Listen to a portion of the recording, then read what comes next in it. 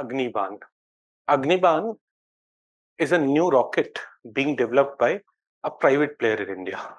So देखो, we have ISRO, which has PSLV, GSLV Mark III, SSLV.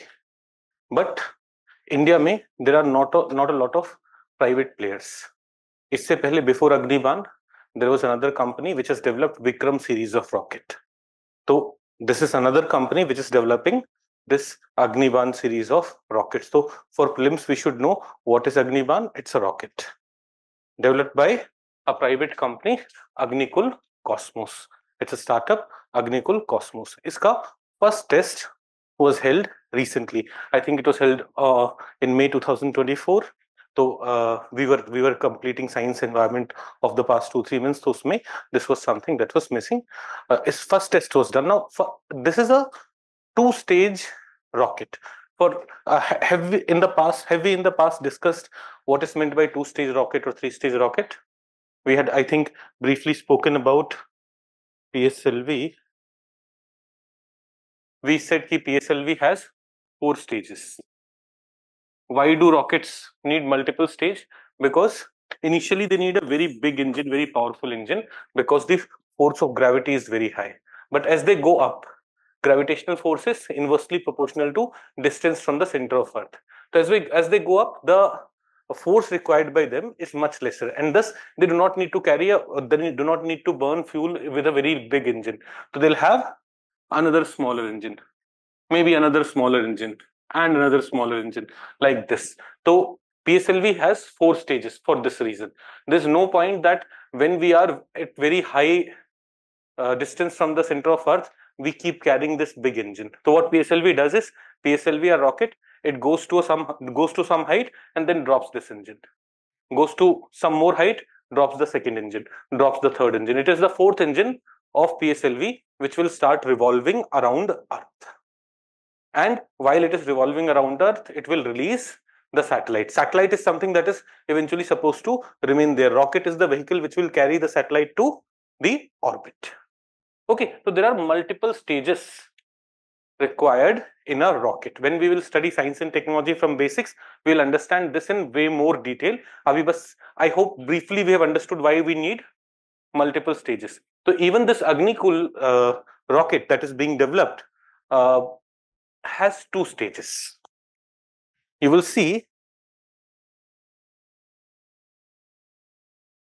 कहीं पे लिखा होगा, it's a 2-stage 14-ton launch vehicle. 14 ton is the weight of the rocket. So it's a 2-stage vehicle which will be able to carry small satellites to low Earth orbit. What is meant by low Earth orbit? When you are around Earth. So from a distance of 160 kilometers to 2000 kilometers, if you are orbiting around Earth, you are in low Earth orbit. If you are beyond this 2000 kilometers, you are in medium Earth orbit. If you are at a height of 36,000 kilometers, you are in geosynchronous orbit. So this is low Earth orbit from 2000 kilometers to, so let's say this is Earth, and at a height of 2500 kilometers from the surface of Earth, the satellite is revolving. That satellite will be called in which orbit? Medium Earth orbit. ऐसे ही the satellite at this height will be called in geosynchronous orbit. Beyond that, it will be called high Earth orbit. So for a rocket, what would be easiest? Launching satellite in low Earth orbit or medium or high Earth orbit? Low Earth orbit.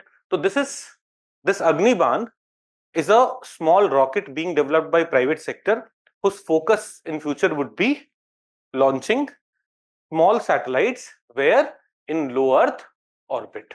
So Agnibaan is a 2-stage rocket which will be capable of, which will बोल रहा हूं क्योंकि अभी it's not fully developed. It has 2 stages. Only its first stage has been tested. So Agnibaan is a 2-stage rocket which is being developed to take small satellites into low Earth orbit. Both stages are powered by semi-cryogenic engines. हमने ये तो समझ लिया कि it has 2 stages. Now in 2 stages, the engines that it uses, जैसे when we were talking about PSLV, PSLV used solid engine, liquid engine, solid and liquid. Solid, liquid, solid, liquid. PSLV used 4 engines like this. Solid, liquid, solid engine means the fuel that it used was solid. For example, coal is a solid fuel, whereas petrol is a liquid fuel. It did not use coal or petrol. It used other fuels. Jैसे in the first stage, PSLV uses hydroxyl terminated polybutadiene. We don't need to know this, but it's a solid fuel that it uses. In the second stage, it uses unsymmetric dimethyl hydrazine. Again, you do not need to know this name. Just it's not using petrol or diesel. Understand that. It's using unsymmetric dimethyl hydrazine. It's a liquid fuel which is used in the second stage.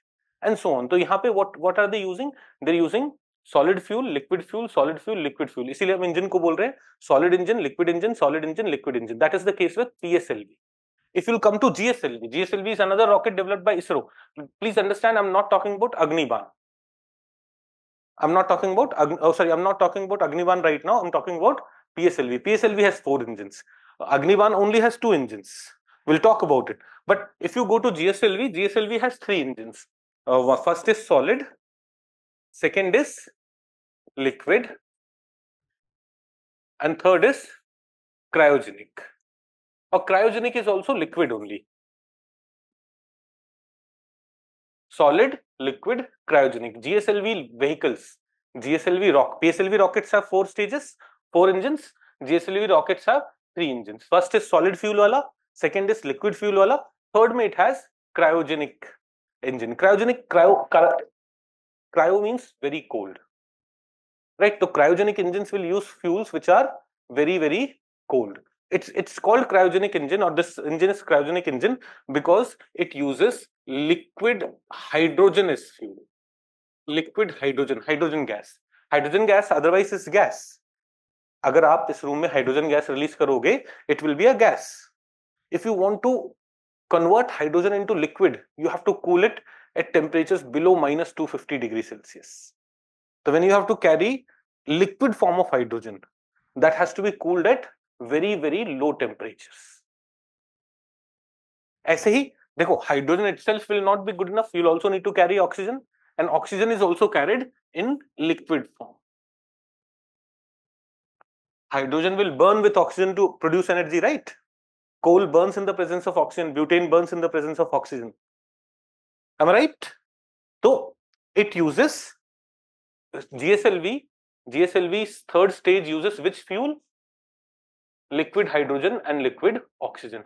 And liquid hydrogen and liquid oxygen, for hydrogen to exist at liquid, for oxygen to exist at liquid, the temperature required is less than minus 250 degrees Celsius. And thus this engine is cryogenic engine. So GSLV uses solid, liquid and cryogenic engine. हम इसे भी देखो, second stage में we are saying that it's liquid engine. Third stage is also liquid. Please understand, it's liquid hydrogen and liquid oxygen. तो cryogenic liquid engine. ये समझ में आया? Now it is called cryogenic because both the things, both the fuels are, both fuel and oxidizer are at very low temperature. Both hydrogen and oxygen are stored at very low temperature, less than minus 250 degrees Celsius. If we had used, instead of hydrogen, if we had used, let's say, kerosene. Kerosene, we know what kerosene is. Kerosene is liquid at room temperature. Kerosene is liquid at room temperature, right?